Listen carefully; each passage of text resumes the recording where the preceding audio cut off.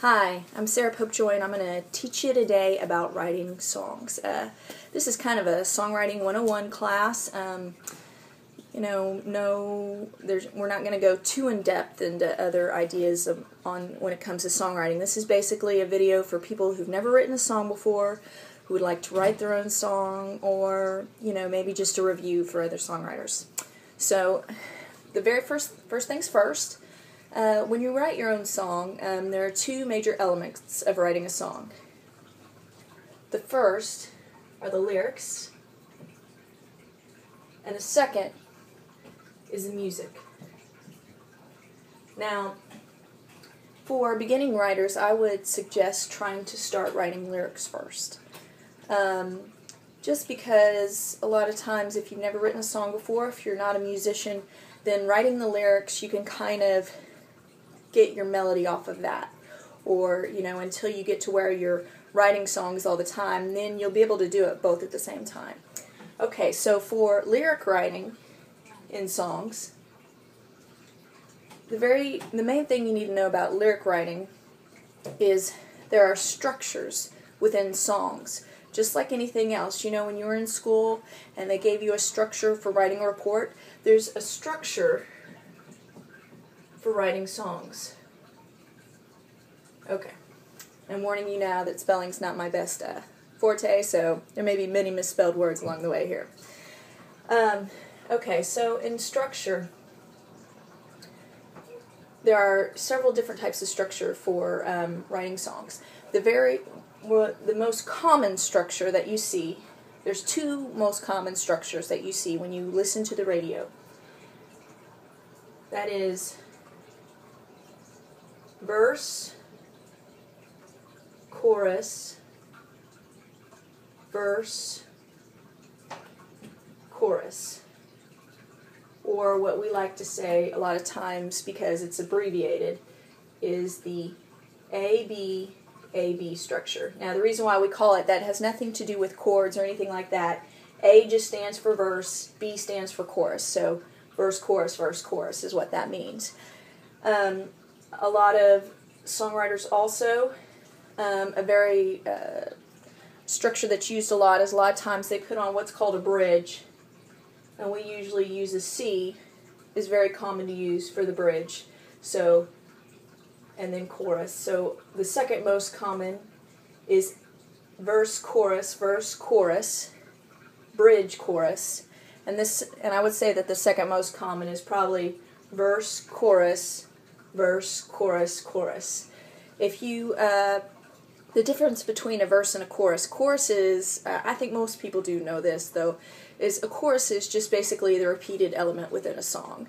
It's usually around 4 lines, but honestly there's no norm for it. It can be 2 lines, it can be 4 lines, it can be 8 lines, it doesn't matter.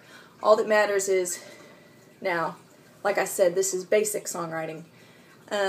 Basically, you just repeat the chorus are repeated words. So it's the repeated phrase, the repeated lines within a song. And normally your verses are not repeated in basic songwriting. Verses always rhyme. So in other words, if you've got, now, you could have more than one type of verse, but we won't, like I said, we're not going to get into, we're not talking about complicated songwriting, we're just talking about basic songwriting. So in basic songwriting, your verses, the melody will be the same. I'm sorry, not rhyme. Your melody will be the same. It'll be repeated. So whatever melody is in verse 1, verse 2 will have the same melody, but your words change. Okay? So that's a few of the basics in lyric writing. So let's say that I were to write a song, and I had my phrases here, because this is my verse, and then my chorus. Your verse or your lines right here, And then your chorus is a repeated set of phrases, okay?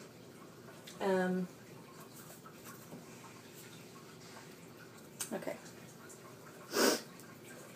Now we're going to move on. I think you've got that. Now we're going to move on to the melody within a song, okay? Your melody within a song is basically your melody is what the vocalist does, okay? There may be people who do what's called harmonizing with it, but your melody is your basic singing within the song, okay? All melodies are based off the chords that are within a song. So if you're playing guitar or you're playing piano, basically to write a song, the music is made up of chords. And what your vocalist does is the melody. Okay? Your melody is always based off of the chords. So if you've already gotten your lyrics written out and you put chords behind the song, and we're going to talk about chord structure in a little bit, then your melody will basically pick notes out of the chords that are within the song. So it's very easy. Once you have chords written down, it can easily direct your melody.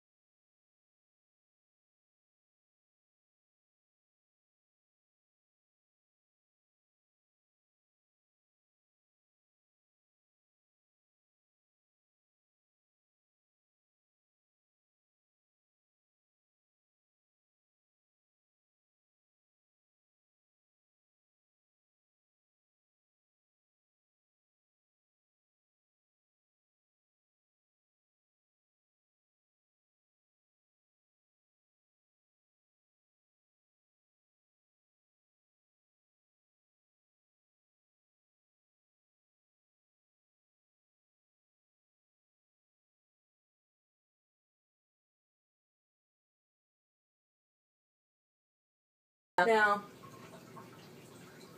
there are a lot of different types of chord structures that you can do. We're going to talk about the most basic, and we're going to talk about major keys, because every song has a key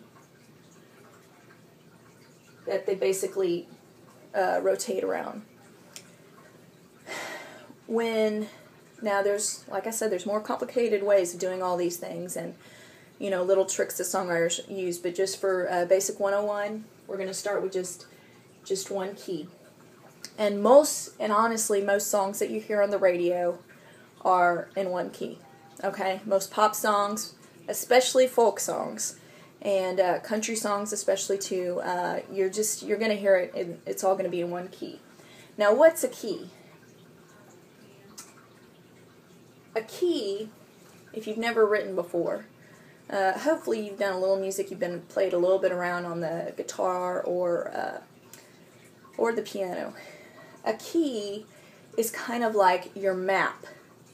It's your map for where your chords should stay in and kind of what notes they shouldn't hit. When you can kind of stay within those chords, then it's going to sound smoother until you really know what you're doing in writing the song.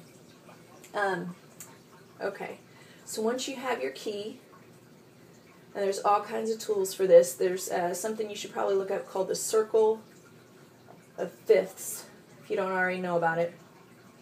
And basically this circle of fifths tells you all the keys within the major keys. Okay? Now, hopefully I haven't thrown you off or confused you just yet. So we're going to start out with a very simple key. We're going to start with this key of C. okay? Because the key of C has no sharps and no flats, which means if you're playing on the piano, you don't hit any of the black keys, okay? So, key of C, and you could actually end up writing a song today if you took some of these simple, basically direction for starting a song. Okay, so the key of C is C, D, E, F, G, A, B. Now, there's no sharps, no flats within the key of C. So, within a major key, you have 1, 4, and 5. The reason why these right here are going to be your most important notes, most important chords that you kind of circle around, because most popular music, folk music, is based around a 1-4-5 platform. 1 is what we call, now I don't remember, these all have their own names, but to me the most important one to remember is 1, because 1 is what's called your tonic. And most songs, for Music Writing 101, they start and end on the tonic, okay? So, right here, if you're within the key of C and you're starting out a song, most likely you're going to start out that song playing the key of C. Okay, so right here, your 1, what's called your 4 and your 5, would be C, F, and G. And those are all going to be major chords. So you're going to play a C major, an F major, and a G major. And if you kind of hang around those notes, those are going to be your most popular notes. They're going to be your happiest sounding chords, your biggest sounding chords. The rest, everything in between, except for the last one, everything in between is going to be what we call a minor, okay? These minor chords, they're called minor chords, okay? So basically your key is made up of major chords and minor chords. Your minor chords are going to be kind of sadder sounding, and then B is diminished. And it's going to sound really dark, so honestly, I don't usually use a lot of the 7s in my songs unless there's other types you can do too. Now, it doesn't mean that you have to stick with only major and minor chords, but those are your most basic chords within your major structures. So, you can always add, there's 7s and 9s and all kinds of things you can add on later. But for now, with just the basics, if you know C, F, and G, then then you can start a song. And basically just start, look at other songs and look at, my biggest, I think the biggest thing you could do in studying songwriting, especially if you're new, is go out and, or go online, find a few of songs that you really like, whoever it may be, and get the chords for that song. Then find out what they're using. Are they using major chords or are they using minor chords, okay? And find out how they're placing it and see how it sounds. That's a really good way. I used to take songs and, just kind of put, what they were doing, and it kind of just shows you and you can grow from that. But that is when you know and you understand chord structures and you understand, a major key, and you understand that that most of pop music is based around the 1-4-5, which doesn't mean playing them in order. It just means, switching and changing 1, 4, and 5 around, and playing minors in between, then you can write pretty much almost anything. And everything else that you learn on top of that, you're just growing, but that's your basic foundation for songwriting. And I hope this helps, and I hope you start writing a ton of songs, and put your comments below and let me know how you're doing. And for more marketing information, visit sarahpopejoy.com, Musicians Empowered. Have a wonderful day. Bye.